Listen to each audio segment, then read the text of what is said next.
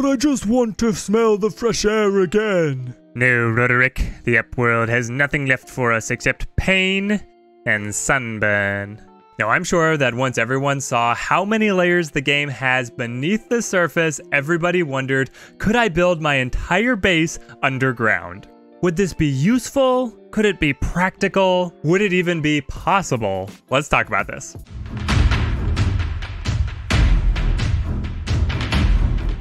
Check the timestamps if you want to jump to our particular point in the video. I am going to show off how I constructed everything that I show off here at the end. The first thing in favor of the underground base is the aesthetics. You have to agree that a reveal like this is amazingly dramatic. Now, is it a little cheap that I am saying that the aesthetics is my very first pro? Maybe it is, but I am pretty happy with how this ended up looking, and I'm very satisfied with what I was able to create. It is fully possible to create an entire base underground. A few knocks against the aesthetics is that the camera work around here gets very jumpy, and so if you're trying to focus in on exactly what you want, it's not going to transition smoothly, and you also get some crazy stuff happening here, like these trees that I have growing down here are able to clip through the ceiling and actually all the way up to appear as bushes above the surface, which I think is absolutely hilarious that they're able to extend that far through the earth. But you do get some weird things, and then also as you are trying to work with stuff above the surface here, you have the ability to still select items beneath the ground, and so you kind of have to keep on moving your camera around to the right angle so that you're not ultimately selecting something on a completely different level than what you want to be interacting with. One of the biggest advantages of having an underground castle comes in when your colony is under attack. Having a protective ceiling over your base made out of the earth is brilliant because these units of earth do not have a hit point bar until you set them to be mined. So trebuchets will not be able to break in and do any damage to your precious structures. Now here for me, because I have set up this Abbey of the Deep over top of my stairway, I am going to have to do repairs here if they bring trebuchets against my structure here, but you can just as easily set up a staircase capper that is just a small block building with a lot of the limestone block walls, and that's going to take basically no damage if the enemies fire all their trebuchets against you. You can just wait out their barrage until they get tired of throwing rocks at you, or potentially lure their guys in by setting some of your villagers outside of the protective gates, and then that should bring the enemies in to attack you if they can target a specific one of your characters. If the mass of rotting bodies outside of your base does not dissuade the attackers, then they are pressed down into the catacombs for whatever horrors you want to cook up for them. Now the church here might not look like much, but as we go a layer deeper, it is very easy, as long as you are intelligent in how you set up your stairs, to still be able to have space for plenty of traps to waylay your attackers. You are also naturally going to be developing a structure where the enemies are drawn in to the center of fire from your archers that you can bring against them from multiple levels and behind heavy fortifications. Metal traps are extremely overpowered, being able to do a lot of damage and stunning enemies for a significant duration, while your archers just free fire against them.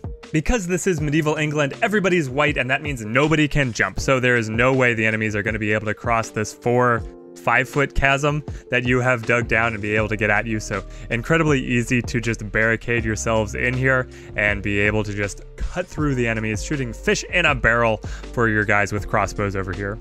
Now you are going to want to be careful that you don't have villagers continually running out of your base entrance to be able to get up and do any business that they have up here on the surface. There are a couple of answers that you can do with this, but they all end up being a little bit finicky.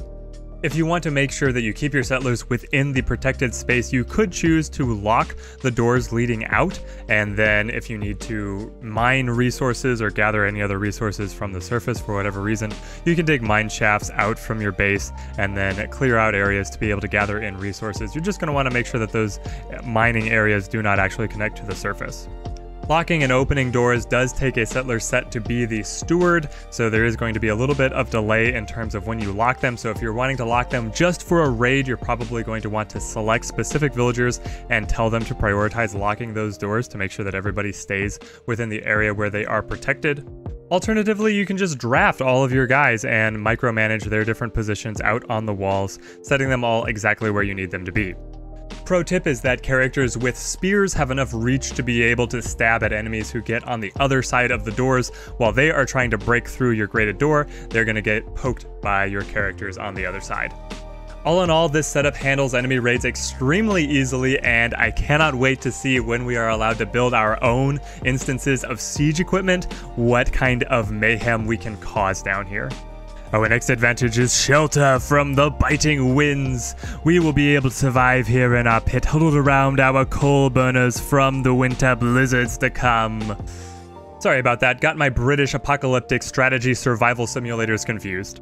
But being here in the cavern, we are able to have so much more temperature control than if we had our structure built above ground. We can easily keep our rooms cool in the summer compared to the temperatures that they're experiencing outside, be able to survive those heat waves much more easily, also be able to easily keep things from rotting away in storage with the cooler temperatures as long as you have the sufficient insulation between your storage zones and your heated areas. And of course, the opposite is true in winter, that you are able to heat your cavern much more easily than if you had a structure built above ground, and this is because all of these earth walls and the ground here has an insulation coefficient of 1. This means that no heat is escaping through that area, whereas all the other structures that you build are going to have an insulation factor that is below 1, meaning that they do lose some heat. Some heat dissipates out into the room beyond. This means that honestly, you would be able to keep your settlers using summer or winter clothes, whichever one you chose to target as a temperature year-round,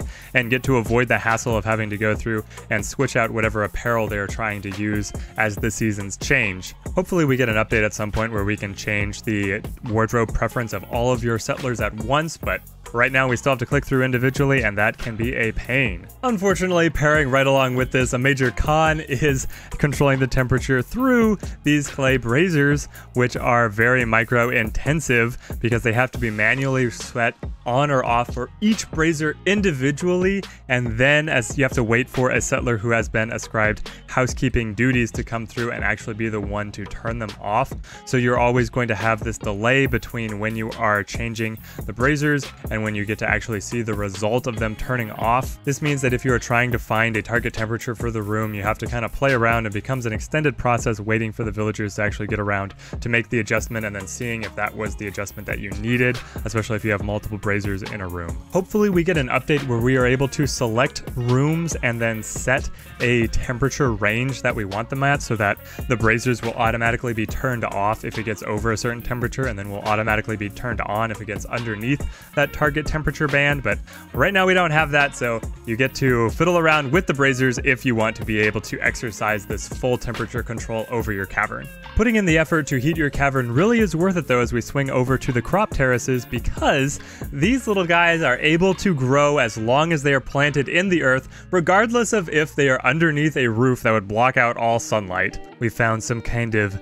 bizarre subterranean sustenance down here, and as long as the temperature is within the growable range for the different plants, you can have harvests year-round. Being able to use your fields for that extra season means that you can actually keep smaller fields, so it's faster for your villagers to plant and harvest, and this kind of snowballs. You also don't have to worry about keeping up a large store of food for the winter, because you'll be able to keep on bringing in new harvests throughout those harsh months. I know right now surviving with fields planted above ground is not that hard, but as villagers have to start dealing with grand objectives, taking care of animals, vassalizing other settlements and going on raids against those settlements, having social interactions with each other, and even fighting fires, there's going to be a lot of different pulls on their time, so minimizing their time spent in the fields as much as possible is going to definitely be beneficial. Alright, now that we have harvested the carrots, time to pack them away and put them in the storehouse. And this brings us to the final con of trying to keep an entirely underground base. It is that your storage area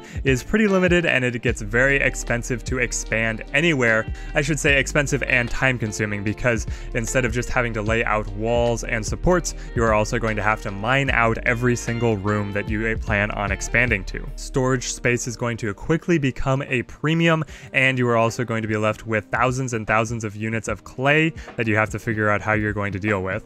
It's not like expanding storage space is a constant fight, but it is something that I wanted to bring up. So this style of castle sounds interesting to you, but you're not quite sure where to start building it on your own. I'm going to show off what worked out for me, and then you guys can take it from there. Extending a room is a 3-step process. First, you're going to paint out the spaces where you are going to build your beams to support the ceiling. The optimum layout to use here is dictated by the game's rules of stability and the wooden beams that are the all-important ingredient for keeping the roof from caving in on us. So, items have a stability of 4 if they are directly connected to the bedrock underneath them. As soon as the support underneath them is removed, they have 1 less than the stability of the object next to them, meaning that you have a support with a 4, and then connected to it is going to be a space with a 3, and this can extend down to stability 1. When something has stability 0, it will be destroyed. If we look at this space from the perspective of the ceiling, then this space is stability 4, and then we go down to 3, 2, 1, and then we work again from the other side of the wall, 4, 3, 2, 1, meeting here in the middle. So these two spaces have stability 1, stability 2, stability 3, so we are able to keep a solid roof overhead with 6 spaces in between our pillars. Then the goal is to be able to have these beams spaced out as far as possible to have as much open space to work with underground here as possible, and these beams have a size limit of 10, so that is why we have dug out this area 10 spaces deep and then 6 spaces across with these little pillars, and going ahead and digging out the sections underneath where we can have these pillars. You could just as easily have these be solid walls if you wanted to, or if that is the style of room that you are going for, but I like having more open space, and so then throwing in the beams is what I have found to work for me. The goal here is to clear out the space where we will be able to construct the beams, and because everything else is still filled in, we have no worries about a cave-in happening above us. You do want to be very careful with this stage because any mistakes you make that are going to actually result in a cave-in are irreparable. You cannot, at this point in the game, reconstruct any type of earth tile. You're going to have to fill it in with something else later on. Now that's dug out, we lay down the beams that will be able to hold up our future rooms. Beams in place, we can mine away all of the filler material to clear out our rooms. Now that things are all cleared out, your villagers' mining skills should be significantly improved, and now we have a chance to furnish out our room.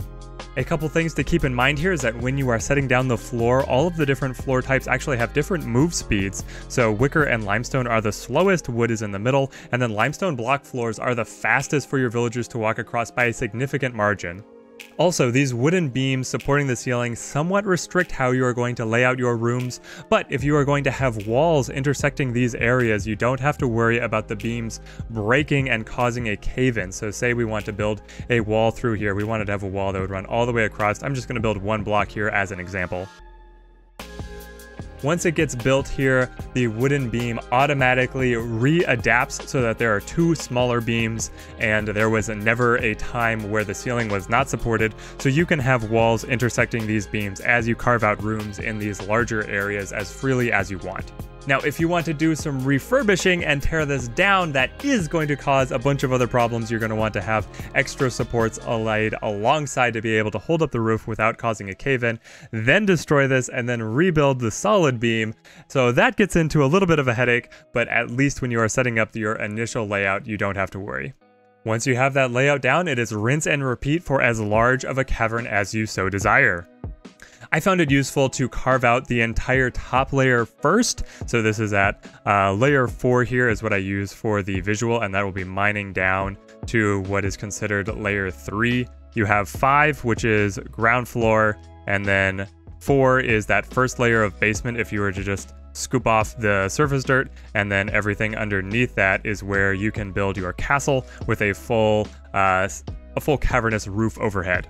My full process here was to dig down, use the stairs to get to the lower level, and then once I reached this level, I could carve out this entire space that I wanted to pick out the size. I think I started a little bit shorter and then I extended it a little bit later, and I kept going down in the center with the stairs and then branching off as I wanted to cut down. So we have terraces for the fields, and then we go all the way down to the granite here for the castle because I kind of wanted to have multiple levels here with a great hall in the entrance. We cut to the kitchen in the back with a small stockpile here that is set to only food. They also have quick access to the larger stockpile in the back and quick access to the brewing stations over here. The brewing stations are not included in the same room because I believe that would take away from the kitchen bonus here to get our production speed as high up as possible. And because everybody in this game is alcoholics, I mean, it is medieval century England, we have 6 brewing stations to be able to support 12 villagers. I think that is giving me a surplus right now, so I don't know the perfect ratio of brewing stations to settlers, but it is about 1 for every 2 settlers. In the quote-unquote outside courtyard are some of the other workstations over here for all the weaponry, and then over here for other materials and smokehouses. You could enclose this to be able to get the workhouse bonus, but I liked the visuals so much of just being able to see things kind of open here and have this feel of spaces outside of the castle walls, that this is what I went for, even though I am taking a small production speed penalty to do it. We've also fit in the shrines down here and a few villager beds. Now, I did hit a very strange bug where in the shared bedroom over here, when settlers were sleeping in these beds, they would randomly get teleported above ground. Yes, from the bedrock to above ground, interrupting their sleep schedule, which was incredibly bizarre. So I removed this shared bedroom, and now we have extra sleeping quarters here on the 2nd floor. I have no idea what was causing this bug, what unique situation with putting beds on the bedrock or some other way that I had constructed this that was causing the settlers to get jumped into another area. But moving them over here seemed to fix the problem, so I have not encountered it since. And then we have our wonderful library. I have researched everything up to this point, but I am expecting plenty of updates with new research to be coming, and I want to be ready to jump on that as soon as possible. I believe that is everything to do with my construction strategies on how I managed to build this all underground. If you have any questions about what I did or what I was doing to be able to get this construction, let me know in the comments. Leave a like if you enjoyed the video, comment on if there is a way that I could potentially improve this style of base, or if you have tried building an entire castle underground, and subscribe if you want to see more videos from me. Thank you guys for watching, and have a good one.